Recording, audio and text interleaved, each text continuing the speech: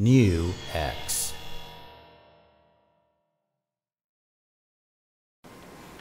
Okay, so today we will talk about the Cerberus, how to update the firmware and how to use the edit software to change the impulse response. So the first step, we will visit nuxefx.com, and then we'll go to the products page. So integrated effects.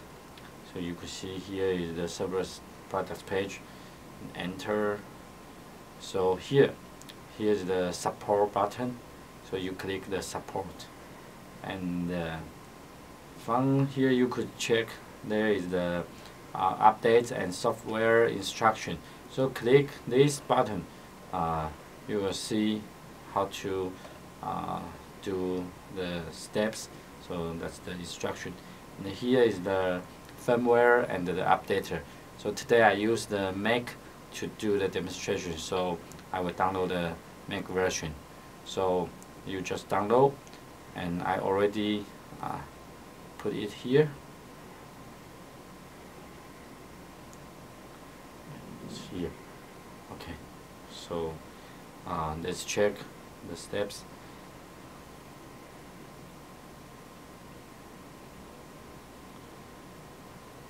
So the first step is connect the Cerberus to the PC via the USB port. So I already connect to the PC. So the second step is hold the A and B foot switch and turn on the Cerberus. So I will do it right now. Hold on the A and B foot switch and turn on. So right now you can see the display shows the STA on the screen. So the third step is open the Dfe Updater and click the select file. So let's do it. So I open this, and then I need to select file and click update. So here from the updater you can see the device already be connected. So right now I will select the file, and I will choose the firmware. The firmware is the bin file. So open it, and while you open the firmware, you can see what we update in this version. So let's click start. So it will start to run the update. Let's wait it. So while you update, you could check the status here, and you will also see the screen will show you how many percentage are complete.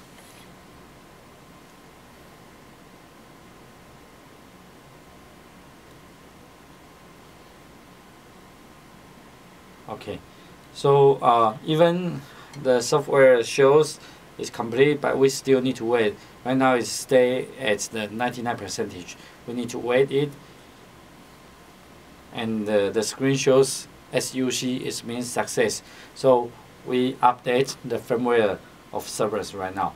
So okay. Then I will repower Cerberus. So right now I could use the edit software. So let's check how to use that. So here is the software. I click it. Okay, so the screen also shows all the devices connected. So you can see something like this, something like this. I change the routing, so it shows this.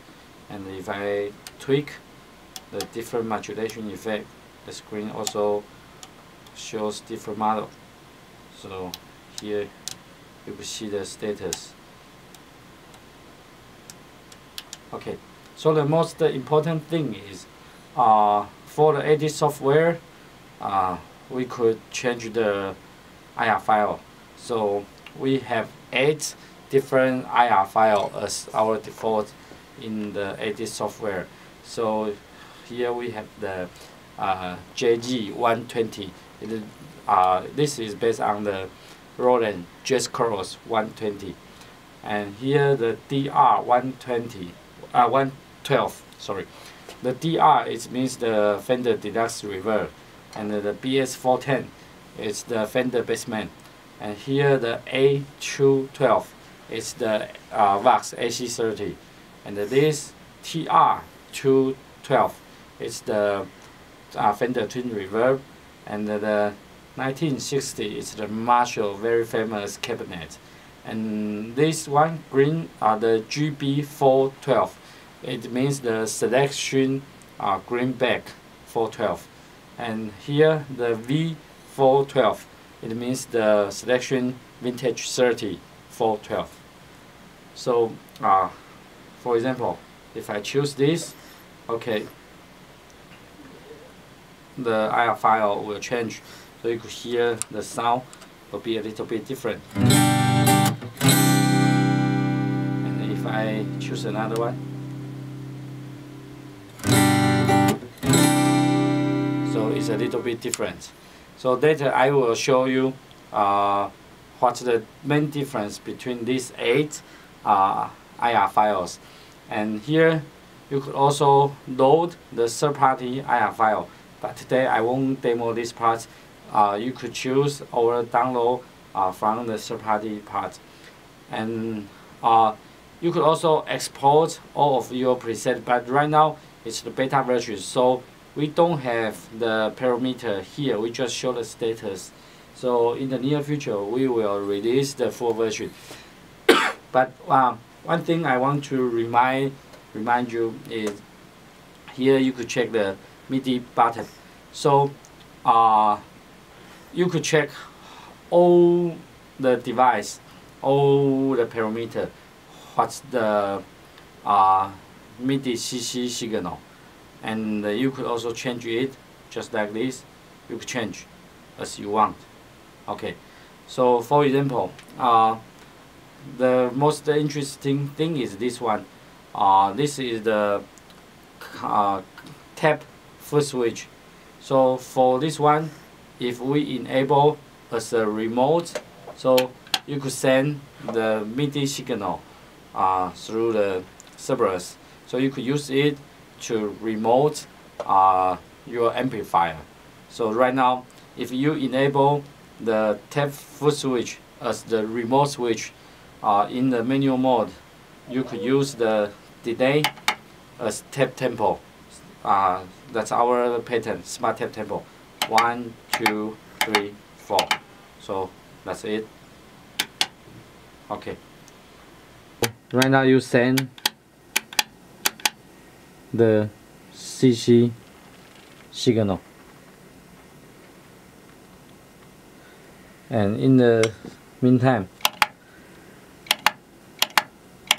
the 8 foot switch will become smart tap tempo.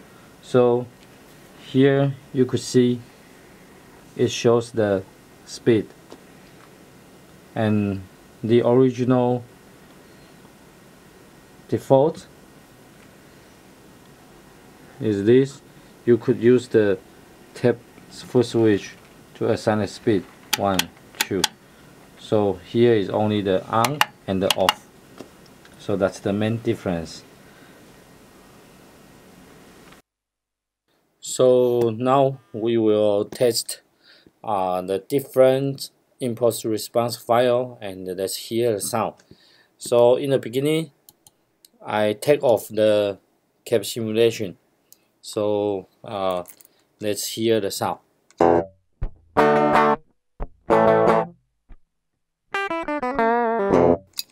So this is the clean sound, and I use the distortion. Let's hear the difference.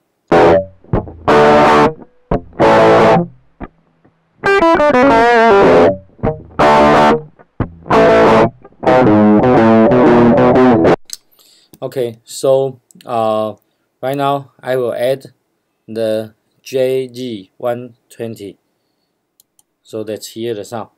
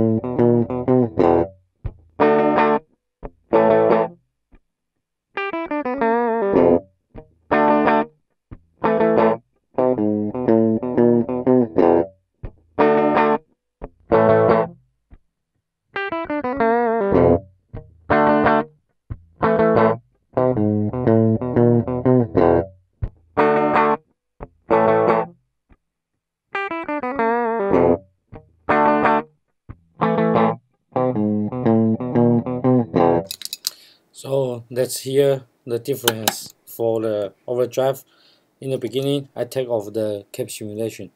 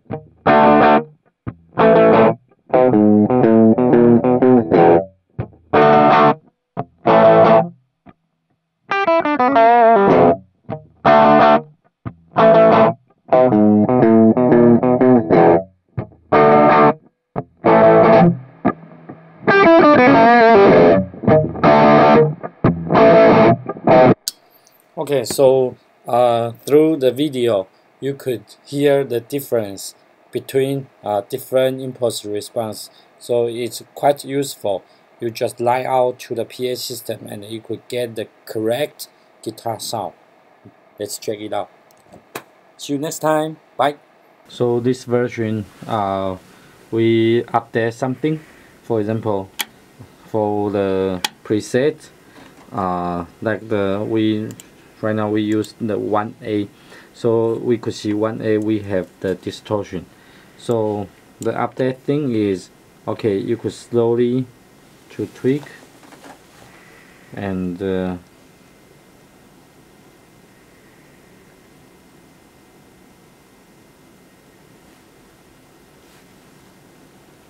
like here,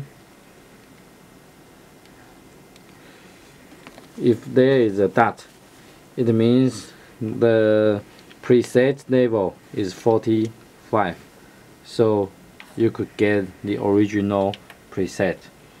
And the second part is, if we set up the MIDI part, we could assign the tap switch as a remote control, so we could enable it, and here click OK. So while you click this in manual mode, so right now you send the CC signal, and in the meantime the 8th foot switch will become smart tap tempo. So here you could see it shows the speed, and the original default is this. You could use the tap foot switch to assign a speed 1, 2. So here is only the on and the off. So that's the main difference.